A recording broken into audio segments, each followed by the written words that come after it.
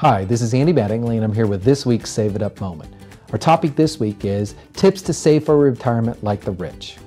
Now you may not be able to do all of these tips because of course we're not all rich, but if we can kind of take some of these principles and apply it to our life, we are going to be better off. So let's start with the first tip. And the first tip is save more than the average for retirement. Goal is to be at 10% to save for your retirement, which means you can almost live the same lifestyle in retirement as you are in your working life. The rich, they get above 15%. So if we want to save like the rich, we want to give above 15% because we're likely going to be able to have the same or even better lifestyle when we're older or retired than we are today if we can get above that.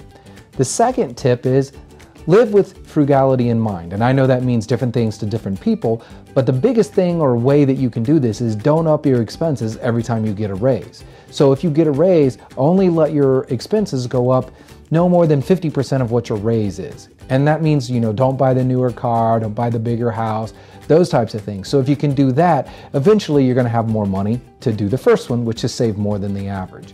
The next thing is, if you have retirement savings, make sure you diversify your portfolio. A diversification of your portfolio allows you to have better protection against wild swings in the market. The second thing is have other sources of income.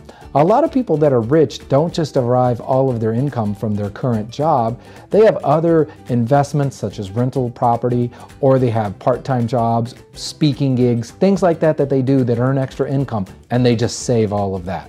So that's another tip that you can use that the rich do. The other thing is start early and make it automatic. And what that means is if you have access to a 401k plan, you have access to automated withdrawals from mutual funds, things like that, start as early as you can. In your 20s is the best, but if you're not in your 20s, start now and make it automatic. Make it come out every month before you even see your money. And that's a good way to do it. And the other tip there is you can also make it automatically increase every year so you're saving more. And the last one is don't carry a lot of debt. Pay off your cars and your houses in a timely manner. Don't carry a lot of credit card debt. And look that when you get to retirement that you've gotten rid of most of your debt.